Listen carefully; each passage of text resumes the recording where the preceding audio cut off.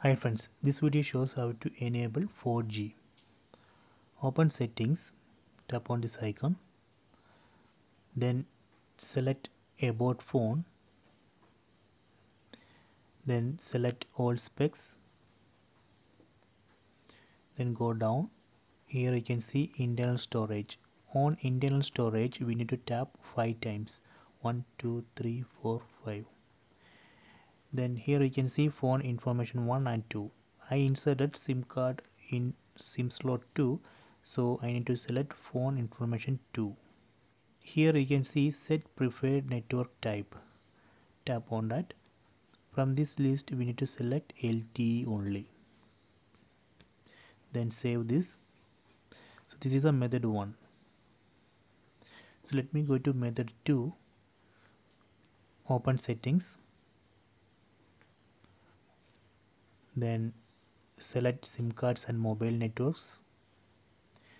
We should enable this option, mobile data. Then go to advanced settings. Then go to data roaming. Enable data roaming. Select always. Then tap on turn on. Then go back. Then tap on the slot where you inserted your SIM card. I inserted in SIM slot 2, so let me tap on slot 2. Then make sure that this option is enabled. Use LTE. Then go to mobile networks. Enable this option. Automatically select network. Then go to preferred network type. Select LTE. Then go to access point names. Here you can see default access point, default APN. If you want to delete this default APN and create a new working APN, you can use this reset button. Tap on reset. It delete the APN and create a new working APN. Then tap on this APN here. Then go down. So here you can see bearer. Tap on that.